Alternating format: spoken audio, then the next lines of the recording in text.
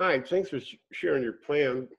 I've got it open in my copy of X11. You didn't say what you have, so it opened in X11, so I'm going to work it in X11, right or wrong. I'm going to turn off the Snap Grid and Visual Grid. I never use those.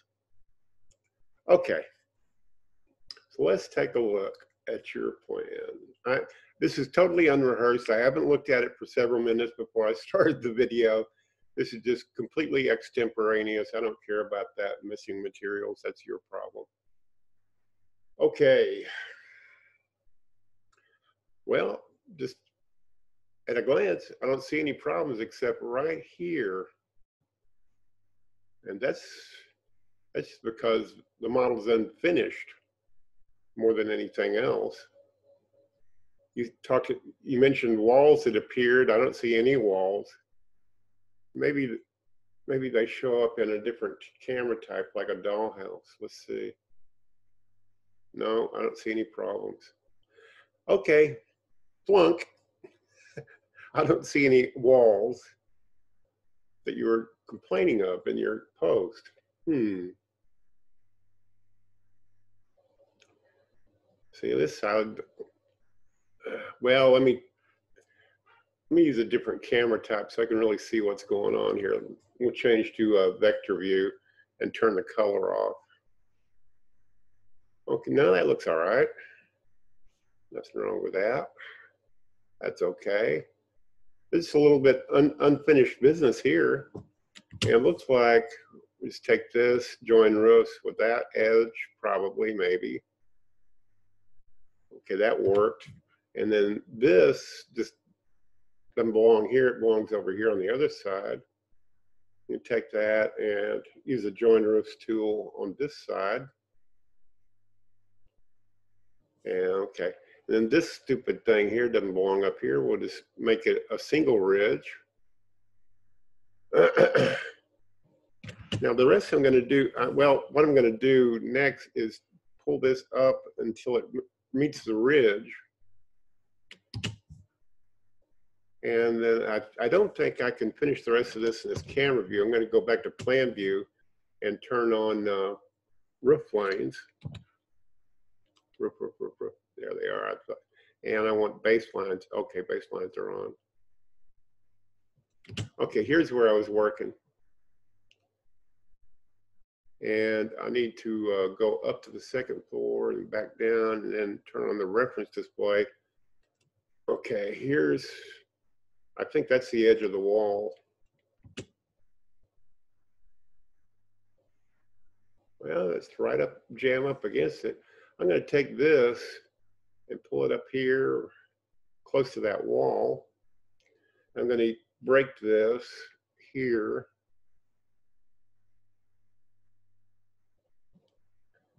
I'm going to take this and parallel it to that wall. I may be off a degree or two. There we go. That's better. And bring it up close like that. And go back to the overview and see what that looks like. I don't think that's a, no, it isn't. See, that covers up the window. So that's not acceptable. So how can we get this to work? Well, see, you got this pitch over here and it's 412 and this is steeper over here at 612. But the 612 covers up the bedroom window. There's nothing here but attic space, so you could lower this pitch, I think, to this, which does work. That's 4.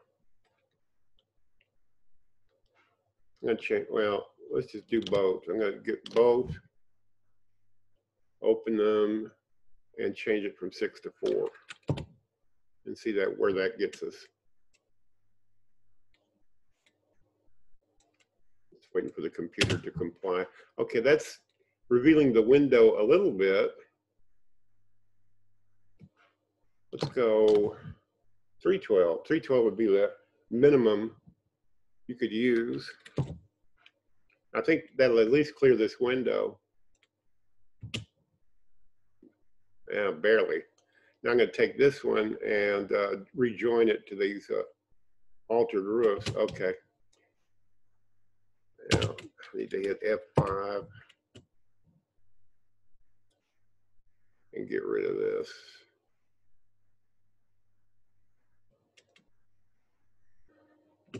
I was wondering why my video card, my expensive video card wasn't updating, but it got there eventually. A little bit of a glitch there, no big deal.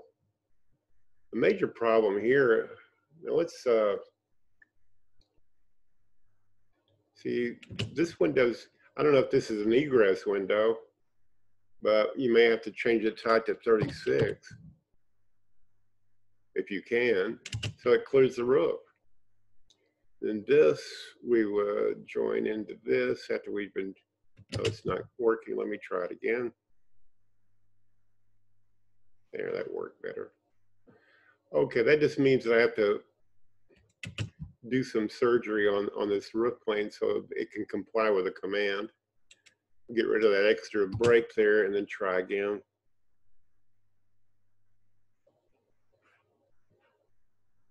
Okay. So that works a bit better. And I'm sorry about having to resize the window, but the floor plan geometry determines the geometry of the roof. That's not my fault. That's your fault. If it defaults. I'm being facetious. And then this little guy here, commonly what happens there is I'm going to put a little break over here. And then pull this back. And then put a break in this edge. And then join the two resulting lines that I got left here, this one and that one. That's how that would work. Yeah, you got a tiny little ridge there. Okay. I'm sorry I didn't see any walls. I was kind of prepared to see, okay, here's a wall that's missing. This one here, auto-generated. Let's see what the wall type is. Wall types. It's interior 4. Yeah, we don't want interior 4 there.